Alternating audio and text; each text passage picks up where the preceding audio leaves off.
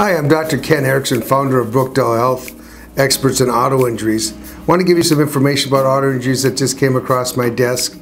We all know that teenagers, younger people under 20 get many more motor vehicle crashes than other people.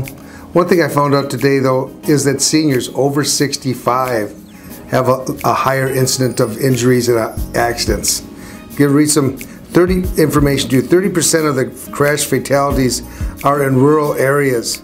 150 people die each year. Over 10,000 are injured due to collisions with deer.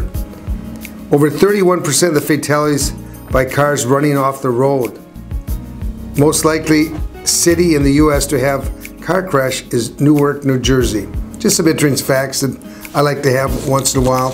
I thought the interesting fact there was that the seniors have more crashes than the normal individual. There's three types of distracted driving. Teens are the most likely to be distracted. Visual, their eyes are off the road. Manual, their hands are off the wheel. Or cognitive, mind off driving. In 2015, it was shown that 42% of the school students drove in the past 30 days while texting or doing an email while driving. That's scary.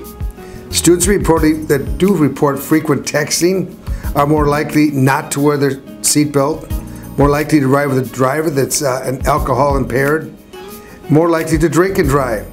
So you have to really go back and watch your teens. There's more accidents when they are younger, 16 to 25.